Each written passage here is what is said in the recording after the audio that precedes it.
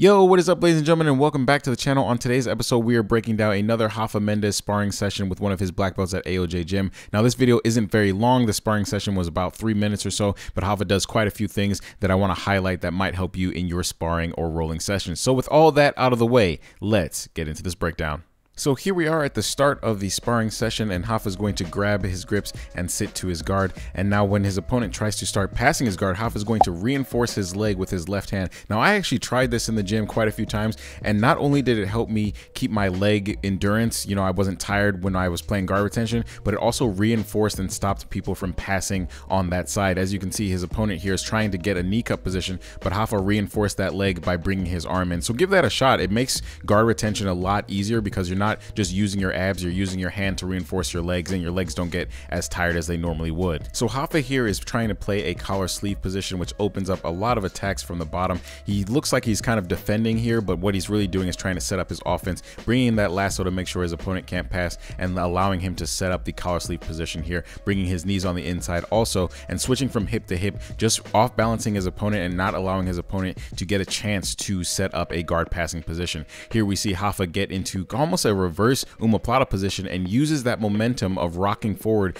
to trap one of his opponent's arms. Now, you know Rafa Mendes is the GOAT at the arm bar here, and when your arm is kind of trapped in this position, it spells disaster. So Rafa's opponent here is doing an excellent job of reinforcing his right arm with his left arm, making sure that Rafa can't get the arm bar, which we all know he wants because, let's be real, it's Rafa Mendes. So Rafa's going to make sure he takes his time here, and he's going to start pushing on his opponent's left arm and feeding his left arm in between the space that he's created here. And once he's able to free his opponent's left arm, now he's in the modified side control position. His opponent tries to buck, not able to do so, and Rafa solidifies the side control, then steps over into this mounted Kimura position, and now he's able to pull the arm, get the armbar that he wanted, and get the tap. So here we are starting from the feet. Once again, Rafa is going to elect to grab a grip on the lapel with his right hand and then use his left hand to grab the back of the tricep area on his opponent. This is kind of like the standard guard pulling position. He's going to now take his left foot and put it into the hip of his opponent and start setting up this collar sleeve position again. Now Rafa is going to switch to a cross collar grip, and I don't know exactly what he was trying to go for there, but he ended up just getting into close guard, and now he's just going to work that same collar sleeve from the close guard position.